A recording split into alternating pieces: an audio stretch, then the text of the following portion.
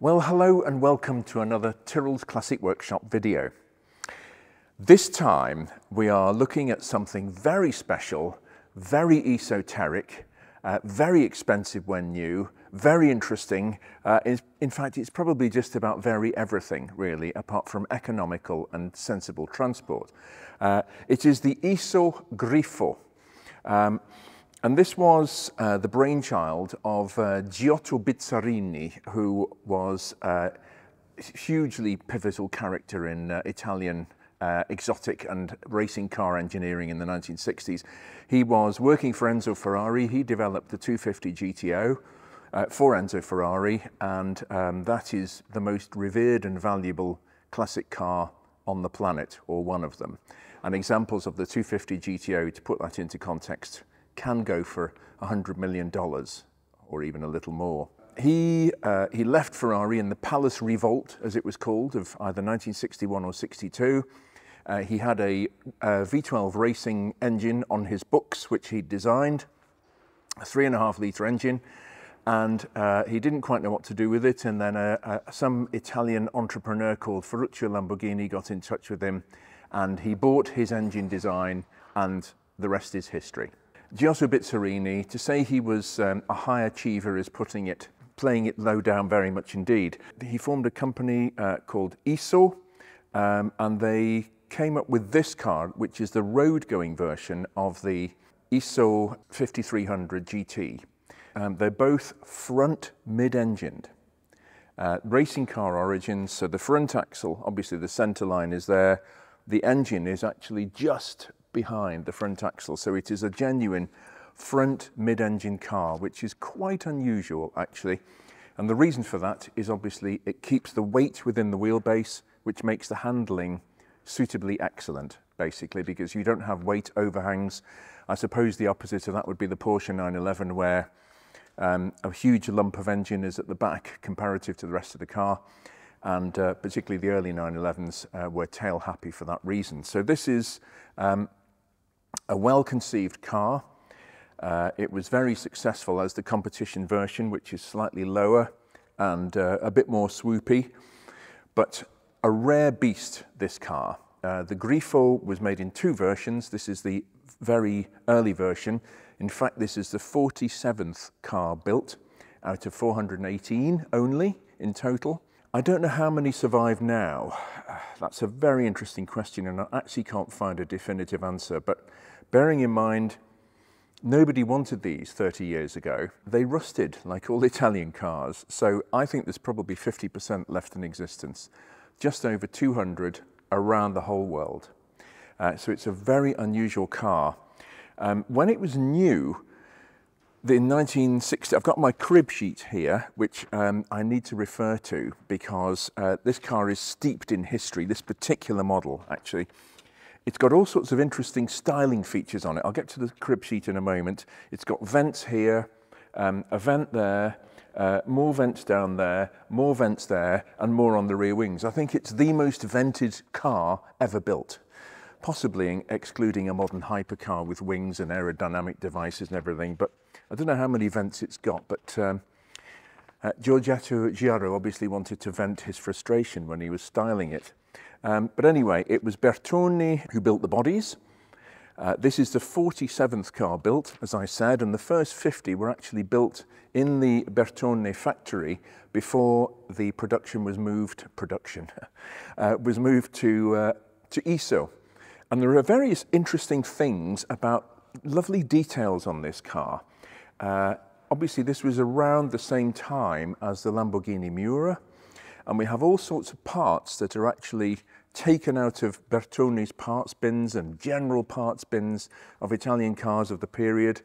And all this makes for interesting viewing because it helps to paint a picture of how very esoteric and low quantity build these cars were. They couldn't afford to make their own bits, so they pinched them off other cars. These little door release buttons here, as with the inside door release and the window switches and various other bits, are all from the Fiat 850 Spider. Very unusual car, and The other car that used these bits was the Lamborghini Miura. So the door release handles are from the Miura. They used them right through on the Countach. And even this styling device here of the front door sort of wrapping round part of the windscreen and then this cut down there, that is a carbon copy of Marcello Gandini's Miura. Just an achingly, stunningly beautiful car, this. It's the quintessential high-performance GT. The styling, beautiful, swoopy styling. Everything is just right. Everything is in proportion. Until you get to the dashboard, which looks like it's out of an Austin Cambridge. It's just a wooden slab with holes drilled in it for the gauges and controls and things.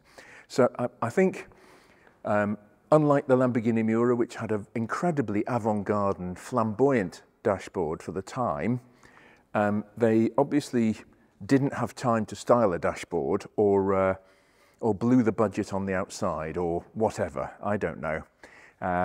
Maybe somebody went on holiday, one of Giugiaro's underlings, and they suddenly thought, oh, we haven't got a dashboard. I have no idea, but it's quite in contrast to the outside of the car. And that was quite normal for cars of some exotic cars. The dashboard was the poor relation. But there isn't much about this car that is the poor relation. Give you some idea. New, this car had a ticket price in 1969 of $14,000. And to put that into perspective, a Ferrari 275 GTB4 Nart Spider, rolls off the tongue that, obviously. They made 10 of those for Luigi Cinetti's North American racing team. Beautiful car, again, a stunning looking car. And they were very, very expensive when they were new, and they were $8,000. And now they change hands for around about, the Nart Spiders, when one of the 10 comes to market, you're talking £18 million, something like that. Now this car it's come in to be prepped for sale, and it ain't worth anything like that. But just gives you an idea of context that this car was fearsomely expensive when it was new. And I'm now going to consult my notes because this car in particular has a very interesting history.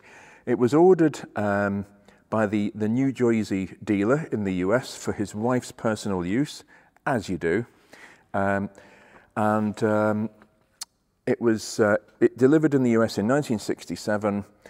It was then sold to another gentleman in the US, and it originally started life as a GL340, which means it's got the Corvette 5.4 litre 327 cubic inch V8 engine, the small block Chevy, and it came in various states of tune. We do have to be careful with horsepower figures in the 1960s because you have such grey areas as SAE or DIN, net or gross, etc. It was, and not every car manufacturer was honest with the authorities on what their engines were producing. The Americans tended to downplay the horsepower figures because the insurance companies would much rather insure a 19-year-old guy in a 300 horsepower car than they would in a 350 horsepower car. So for that reason, the manufacturers did tone it down, but the Italians, of course, like to increase it and round it up to a nice round, suitably impressive figure. This is the GL340, as it was called, which is 340 brake horsepower or thereabouts, for the reasons I've explained. And what happened to this car, interestingly, was the second owner, the first owner didn't use the car. What it is to have money to be able to do things like that. But he sold the car for $7,500 in 1969, still a king's ransom at the time. And it got a few upgrades. But the second owner wasn't quite happy with the performance of the car.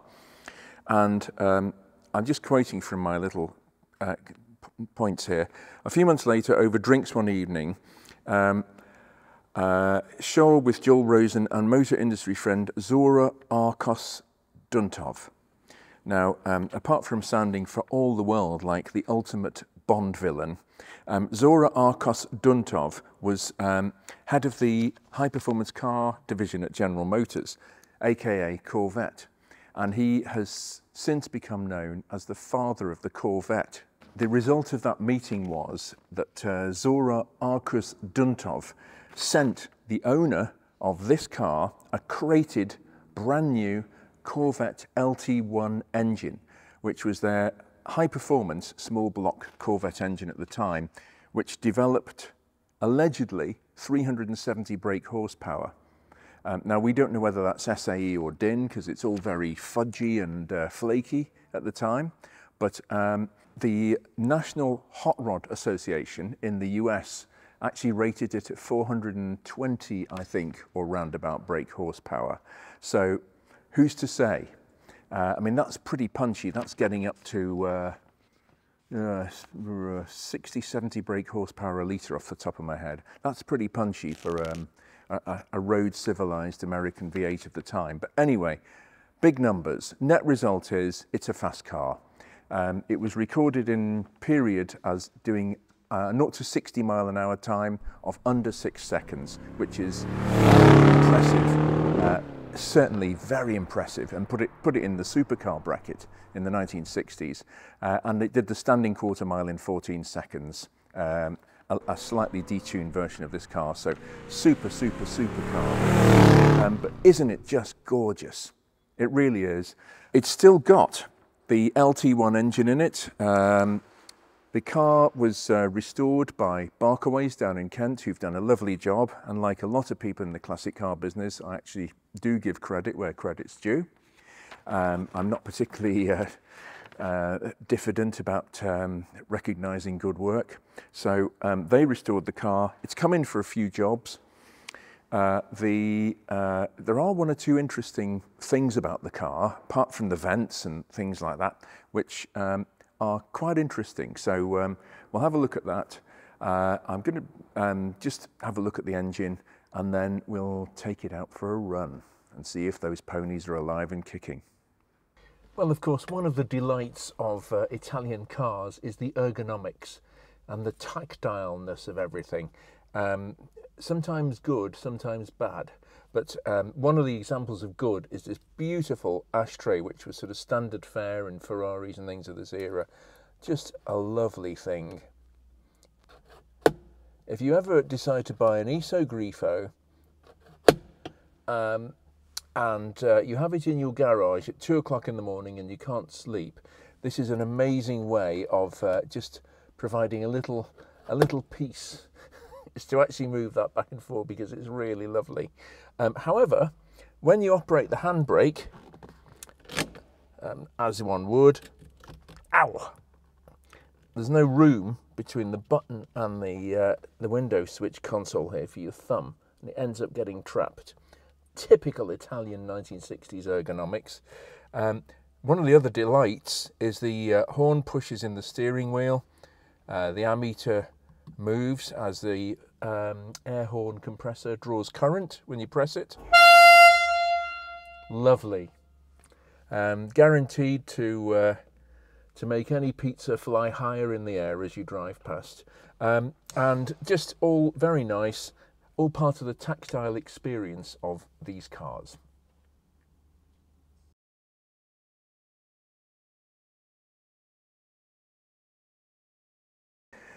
One of the quirks of this car, not forgetting the Lamborghini Miura and Fiat 850 Spider door handles I mentioned earlier, is I mean, not many cars in the 1960s had electric windows. It was the very top 5% of cars only. But this has got the two switches on the center console, made by a French company called Ducellier, who made electrical equipment distributors, etc. But it's got this other switch, which is accessible from outside the car or by reaching in or something. I don't quite understand but as you can see, the electric window flies down, but it's got this lovely action. Beautiful. These tend to wear. It's the same as is used on Lamborghini Miuras for the pop-up headlights, and also the windows on the early S's. All the current goes through the switch, which means that the contacts in the switch can wear and burn. The whole current for moving the window up and down goes through that. But that was auto electrics at the time, certainly Italian auto electrics. You've got this beautiful opening quarter light, of course, just the thing for when you're smoking your expensive cigarette and flicking the ash out of the window, presumably not hitting the leather. If you were, as a lot of people were, smokers in the 60s, but that's a lovely touch, just remote control quarter lights. I mean, your life is complete when you have remote control quarter lights. Yeah, so I'm going to have a look at the engine, and then we'll take it out on the road.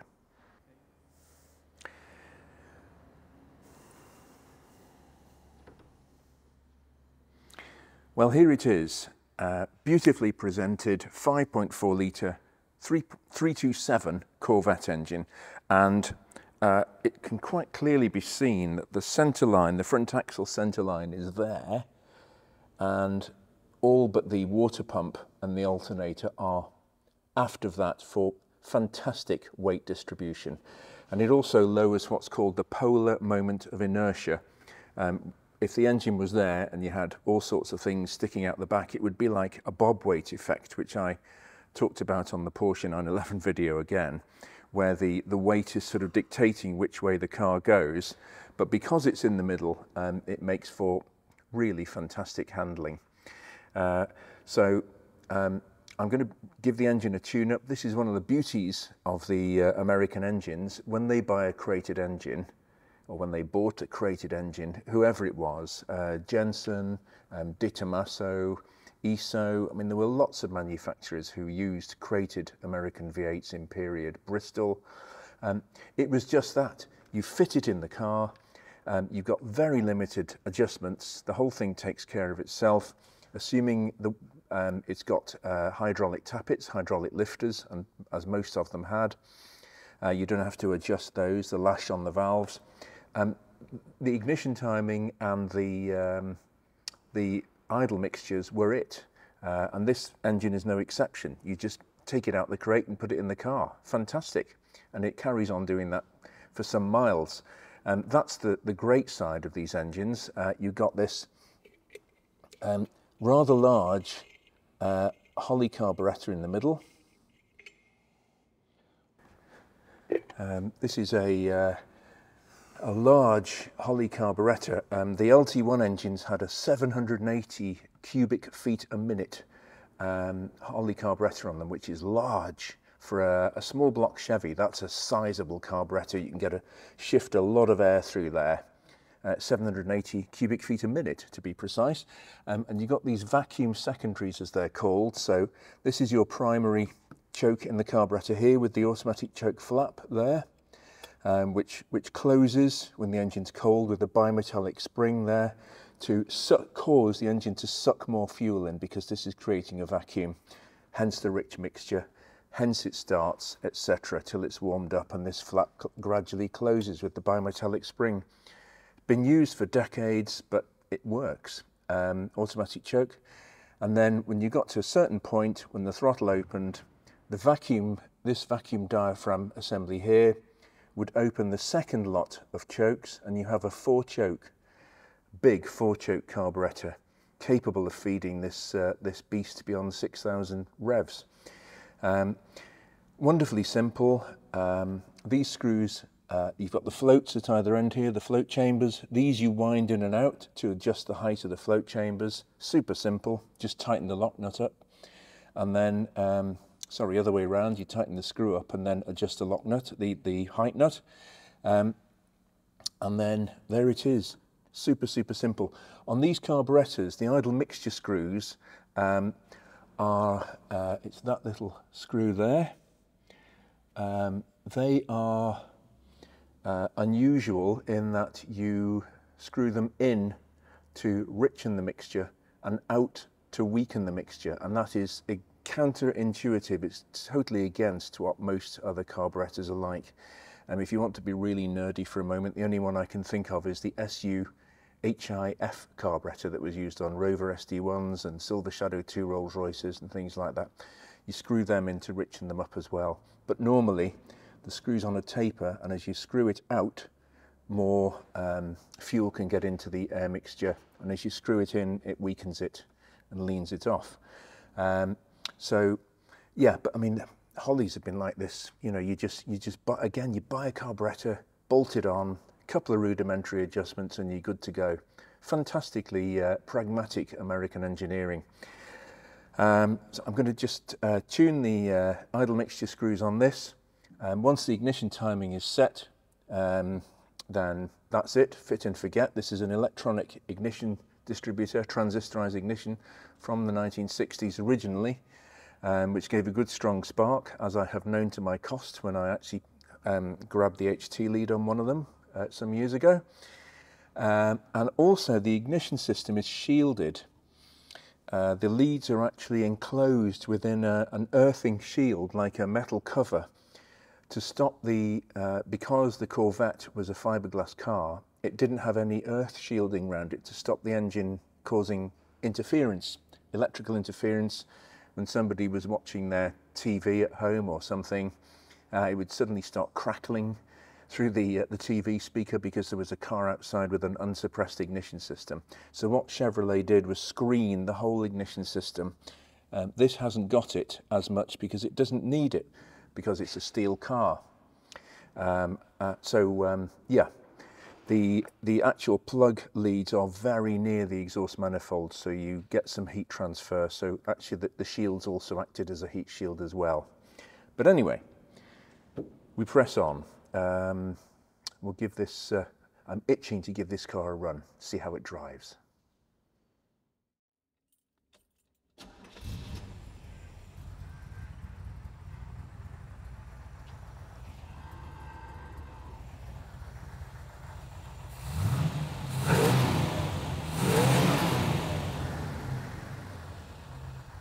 One thing I don't need for this engine, because it's so simple, is this. Okay. We have a nasty heat shield rattle, which I will have to have a look at. I'm now going to adjust the mixture.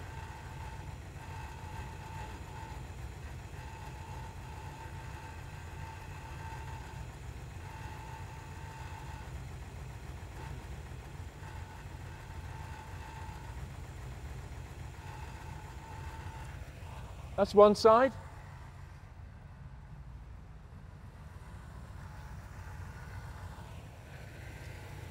Now the other side.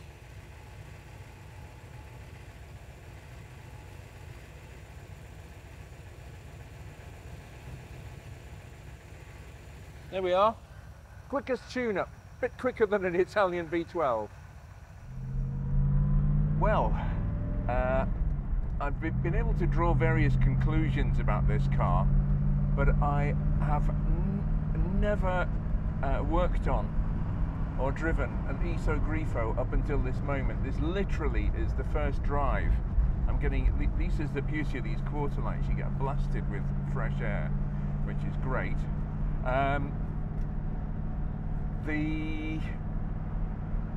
The impressions so far, I mean, when I was tuning the engine, it became apparent, and this literally is the first time I've driven this car, it became apparent that the engine is quite highly tuned, and you can tell that with an American V8 because it's, or any engine for that matter, any sort of 1960s, 1970s competition tuned engine, is that they are lumpy at idle, and they don't idle very super smoothly at 800 RPM or whatever their manufacturers suggested they idle at. And the reason for that is called valve overlap, and it's to do with the type of camshaft. There's only one camshaft on these engines that sits in the middle of the V, and you have the push rods coming to the valves on either cylinder head from the middle, the crotch of the V. the valve overlap means that to a certain extent, the valve timing anticipates the next charge coming into the engine, and that means that it gets lumpy at low revs. It's great at high revs when you want power, but at lower revs it can almost start to suffocate itself because it's trying to get the gas in and out of the combustion chamber too quickly. The exhaust gases are almost pulling the inlet gas through without it actually having a chance to combust and be used profitably in the combustion chamber. Very nerdy stuff. Need to do a separate video on it if people want, but yeah, so this is quite a highly tuned engine. It's obviously got a Duntov cam in it or something similar. There was actually a cam that he developed for the Corvette engine, I think for the LT1 engine originally, to improve the horsepower. But of course the trade-off is that if the engine is cammy, is lumpy at low revs, and you have to set the idle a bit higher to get the gas working, the trade-off is that you get power higher up the rev range. And I'd be very curious, I mean, I think 370 brake horsepower is credible out of an early-ish mid-1960s small block, or I think 1970 the LT1 engine came out actually. Corvette. Is 370 brake horsepower credible? And I've yet to find out how this car actually pulls, and I am of course very interested in how strong that is. But this is it's just such a thoroughbred car, this. That they've always been sort of had this mystique about them, ethereal sort of Iso Grifos, and that's witnessed by the fact that there are hardly any videos on YouTube about them. And I've worked on so many cars with American V8s in, De Tomaso Panteras, you name it, Jensen's, even Monteverdi's, the Swiss iteration of the V8 with exotic styling, but I have never had anything to do in my 40 years working on these cars with Iso Grifos before, and this is a great moment for me, because I have worked on and driven so many cars over the years, but this is a novelty and I'm loving it. The view from here of these two front wings, these beautiful bulbous front wings, it's sort of Miura-esque in a way. Okay, we know we got this slab dashboard as I mentioned earlier, but the car feels lovely. The steering is not power assisted, but it does feel beautifully precise and very obviously fingertip control. The gearbox feels like the 4-speed Borg-Warner gearbox that was used on what I suppose it would be Mako Shark C2s in this era, and the exhaust makes a suitably burbly V8 noise that is very different from the likes of an AMG Mercedes. There's just no comparison. There's something about an American V8 that's just wonderful. This car is it's nicely damped on the road, it's sitting well. I'm not particularly pushing it, but there's no body roll to speak of.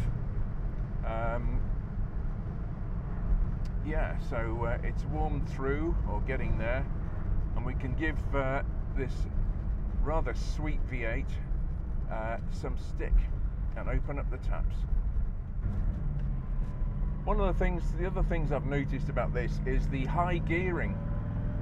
This is pretty typical of 4-speed gearboxes from this era. First gear is very high geared on this, like it is in a Corvette. It's not a problem, it's just noticeable, which of course means in third and fourth gears you manage to be able to get that high top speed without the engine doing crazy revs. Whoa, me likey.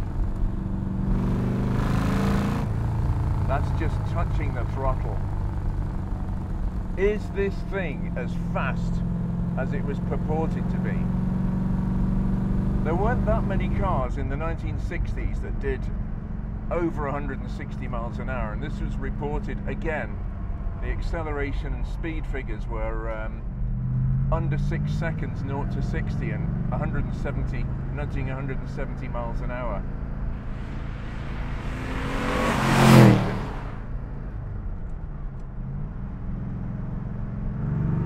Whoa.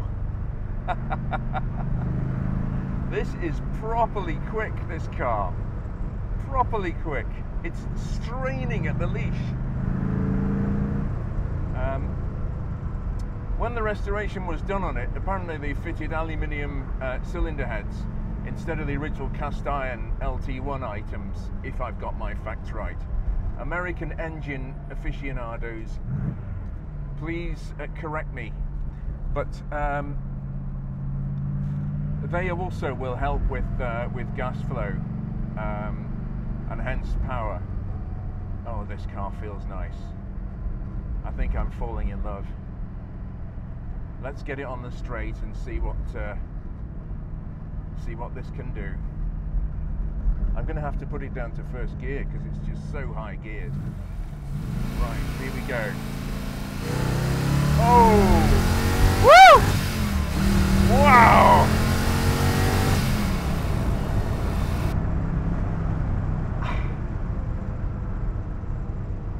The whole front end just lifts up. It's off. It's away.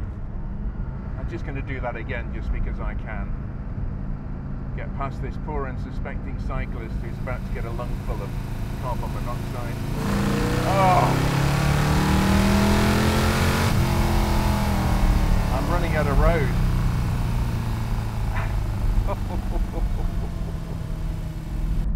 Wow.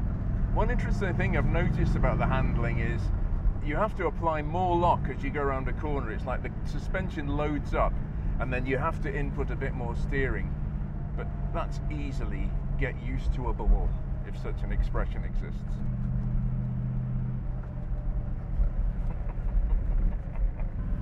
Oh, this is addictive.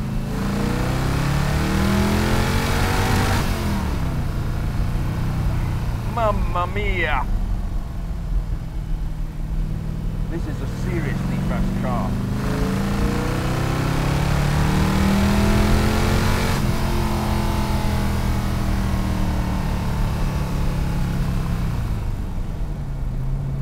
What a thing to have in the 1960s. What a car. It's roomy. I can, with my 6-foot frame and long body, I can fit in this car comfortably. The trade-off for the slab-like dashboard is that everything is visible. The gauges fall easily to the eye. Yeah. And yet you can bumble along at 1,000 RPM, which is what this engine has to run at because of that high valve overlap cam.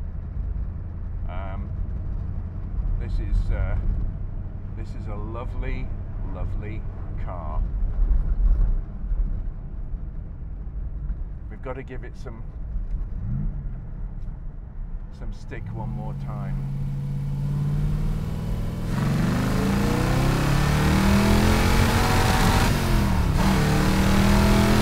Whoa!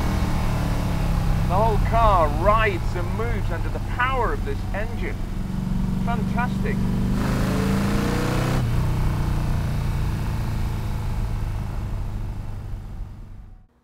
Well, that concludes another Tyrrell's Classic Workshop video. I hope you've enjoyed it, and we'll be back with something else very soon.